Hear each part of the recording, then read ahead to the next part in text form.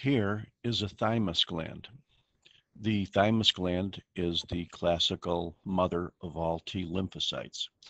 It is a very large organ in newborns, uh, sometimes looking about as big as a lung or a heart in the chest.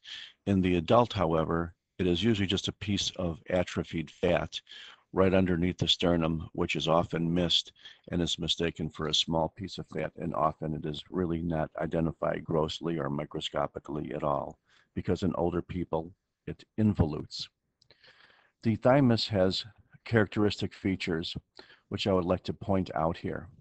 Like most organs, the band of connective tissue which generally surrounds it can be called the capsule. It looks like the capsule is actually missing here, probably on the basis of histologic phenomenon, but it generally is a loose to denser fibrous connective tissue covering all of these lymphoid areas. The lymphoid areas have several distinct names. The darker lymphocytes at the periphery of these areas, which is 100% in this field, maybe 50% in this field, is called the cortex. Cortex are 100% T lymphocytes or thymocytes. The inside of these follicles or nodules, if you would like to call them that, are lighter cells, which are also predominantly, mainly 90%, 99% T lymphocytes as well. They're just not as densely arranged as the T lymphocytes or thymocytes in the cortex.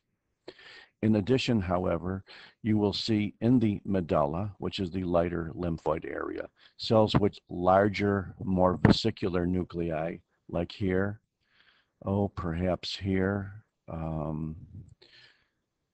definitely or probably here. These are reticular cells. These are the cells that make the reticulin fibers. In the medulla, sometimes reticular cells coalesce to form these pearl or epithelial looking structures, which are called Hassel's corpuscles. Hassel's corpuscles are little epithelial looking structures, which when you see in a lighter area of a lymphoid follicle, you know that it's a thymus and not a lymph node or some other type of lymphoid structure. Last but not least, if we back up and look at the overall picture again, you can see that there are these fibrous bands that extend in these nodules. Here's one, here's one, here's one. These are simply called trabeculae.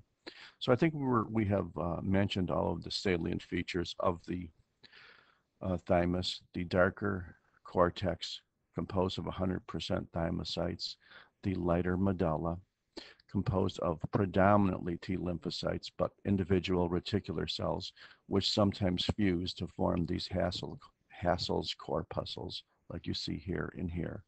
The trabeculae, the fibrous connective tissue separating the nodules, and last but not least, the overall fibrous capsule, which we see along here. And I thank you very much.